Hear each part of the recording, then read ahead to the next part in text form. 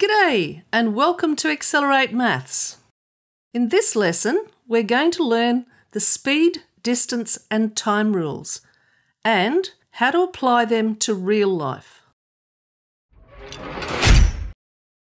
To remember the three rules, let's use a DST triangle. Notice that the D, S and T are in alphabetical order. First, let's find the distance rule. Highlight the D. Because the S and T are alongside each other, we'll multiply. So distance equals speed multiplied by time. Now let's use the triangle to find the speed rule. Okay, highlight the S. Because the D is above the T, we divide. Speed equals distance divided by time. Now for the third rule to find the time. Highlight the T in the triangle. Because D is above the S, we'll divide. So the time equals distance divided by speed. Easy to remember? Now let's test you out. Let's find the distance. A car travels at a speed of 100 kilometres per hour for 4 hours. How far does it travel? Hey, remember the DST triangle? Distance equals speed multiplied by time. The speed is 100 kilometres per hour and the time is 4 hours.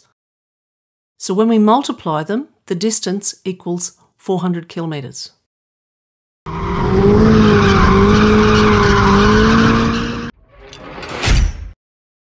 In the second example, let's find the speed.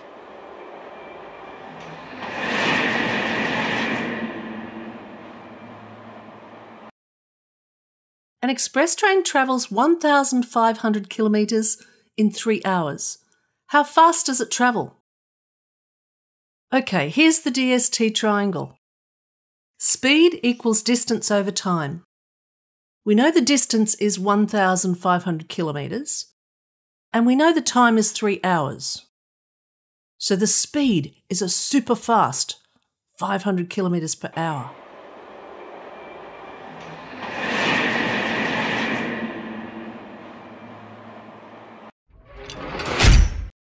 Now let's do an example to find the time at a snail's pace.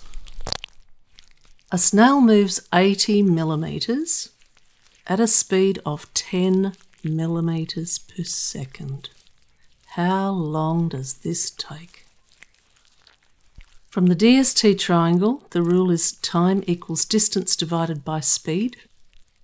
That's a distance of 80 millimetres divided by a speed of 10 millimetres per second. That gives a time of 8 seconds for the snail to slime across my foot. All right, here's a challenge question.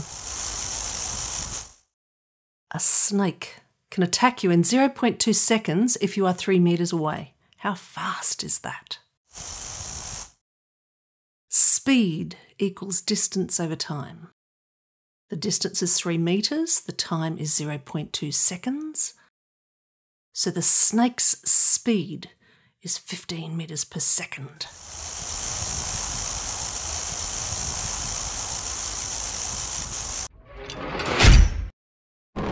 And now for the last challenge. The distance from the Earth to the Moon is 384,000 kilometres. If a rocket travels at a constant speed of 7 kilometres per second in a direct path, how long would the journey take? Time equals distance over speed. The distance is 384,000 kilometres. The speed is 7 kilometres per second. So the answer is 54,914 seconds. But then we need to divide by 60 to change seconds to minutes. And then we need to divide by 60 again to change minutes to hours. The final answer then is 15.25 hours for a rocket to travel from the Earth to the Moon.